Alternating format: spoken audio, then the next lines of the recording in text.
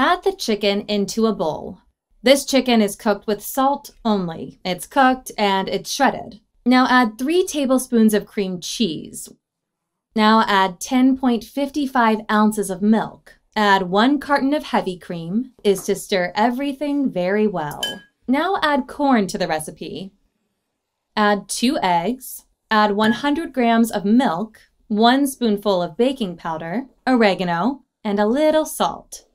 Now add 100 grams of flour, and let's stir. See how nice our dough looks?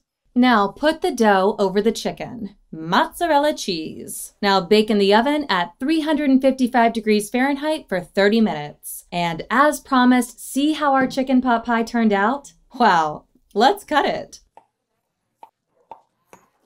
See how beautiful it is? Serve it on a plate and enjoy this recipe.